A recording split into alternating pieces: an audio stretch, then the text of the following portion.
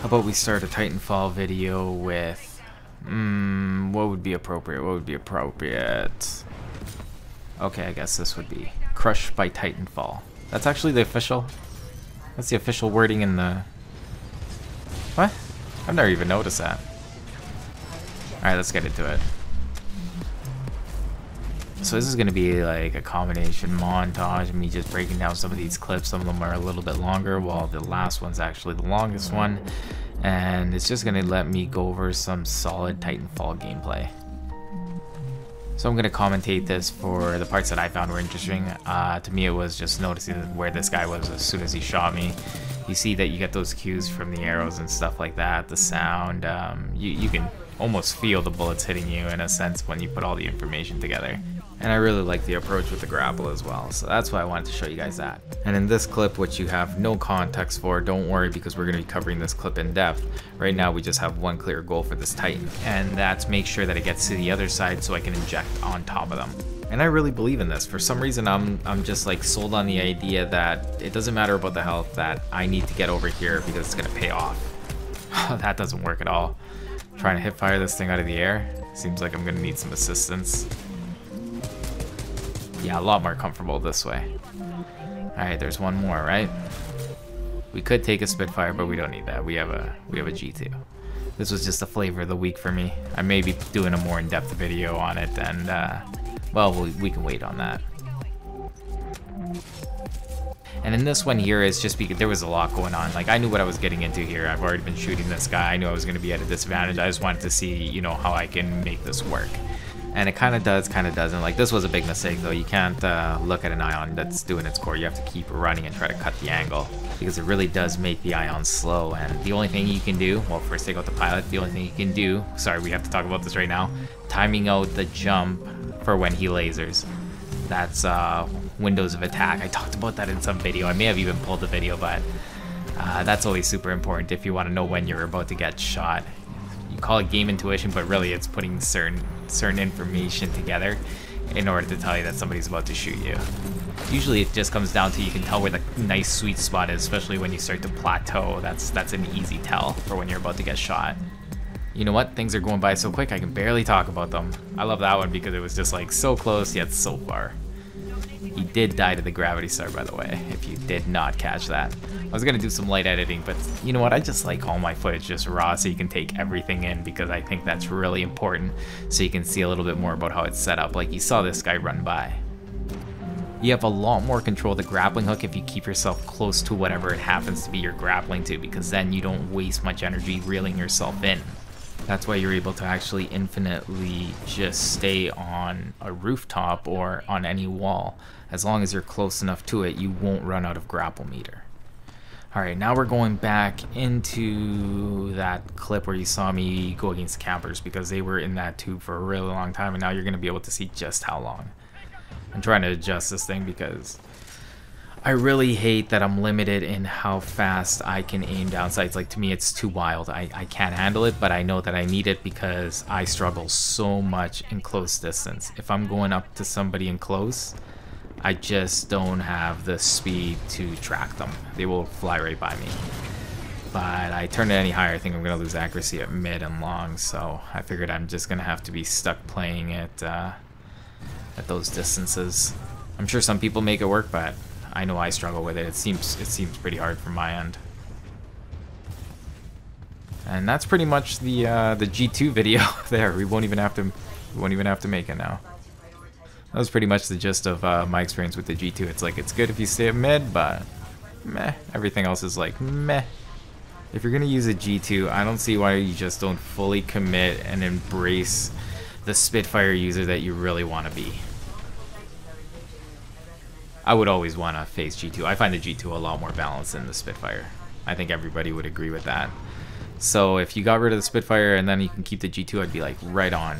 By the way, that Scorch, he had no play. I don't know, he almost half expected me to go challenge him, which sometimes I would, but you know, if I don't have to, then that is the Scorch burden, that you actually have to be on aggro all the time. If not, you're just like, you're just not doing much. The thing is, you can't just simply turn around like another Titan because you're just so slow. Like a Ronin could be like, oh, there's a roadblock here, no problem, I'll just sprint to the other half of the map and slay some more pilots.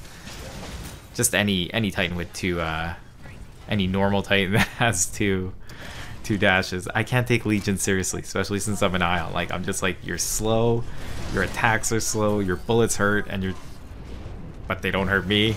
I think other people just run away from you. Like, I just don't see him being a particularly tough opponent.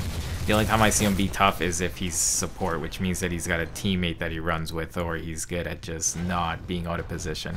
Because I just find that Titan gets caught out of position so easily. By the way, this is not me being good. As you can tell, that's him messing up. Like, he missed one of his slides and, well, it was over from there. And I feel like that's how you die the most in Titanfall. It's not that somebody's good, it's that usually you end up messing up. I feel like that's the biggest factor. I feel like when I die, it's because I mess up more than somebody outplaying me. Does that make sense? I hope it does. It makes sense to me. I just spit stuff out, and the rest can get sorted in the comments section.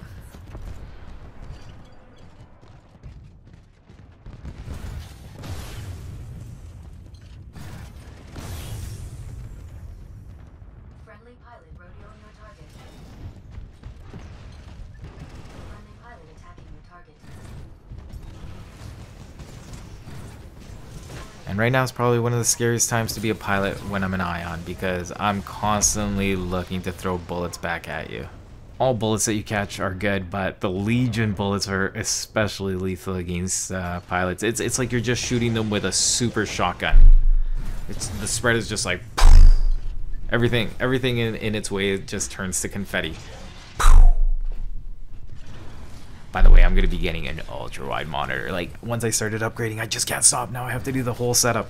I may even have to get some more RGB now. Ay, ay, ay.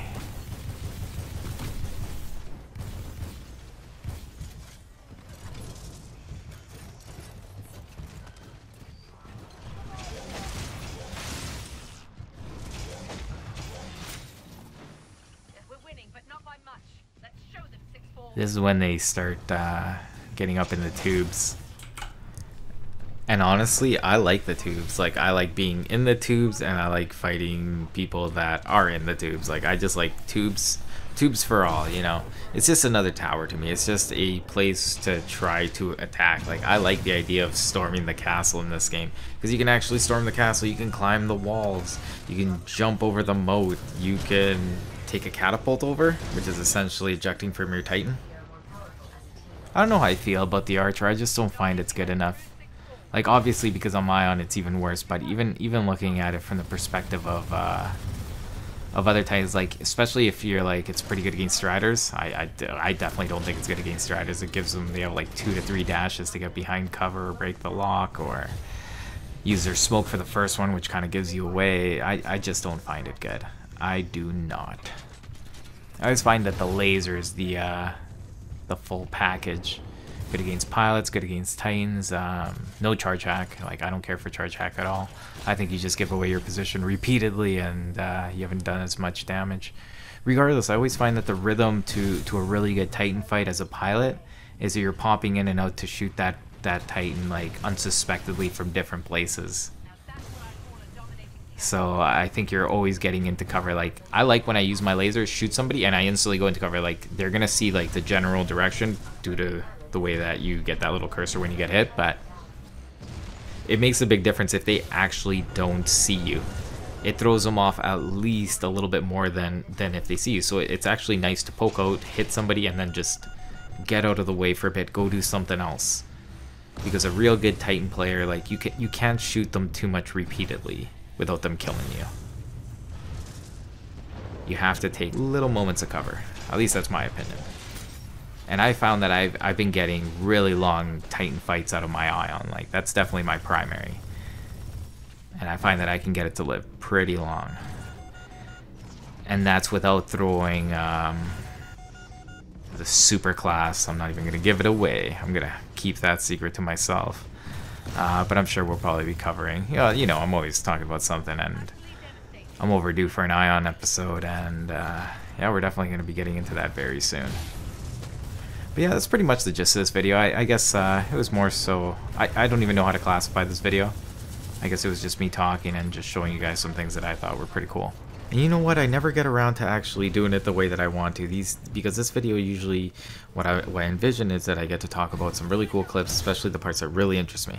But the problem is that as the montage is happening, I just get off track because there's just so many things happening sometimes at once that what I wanted to do was originally duplicate the montage, talk about it twice, and try to point out like things that I missed the first time around.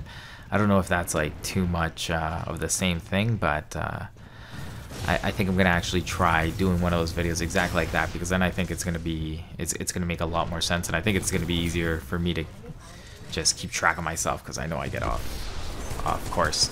But this was one of those moments where I just realized how bad that hip fire is, and I'm like, no, I'm definitely gonna need this gravity star if I want to jump in the exact same way. So it's just like a slight improvement on the last run, which, you know, is kind of what this whole channel is about, just slightly improving each time.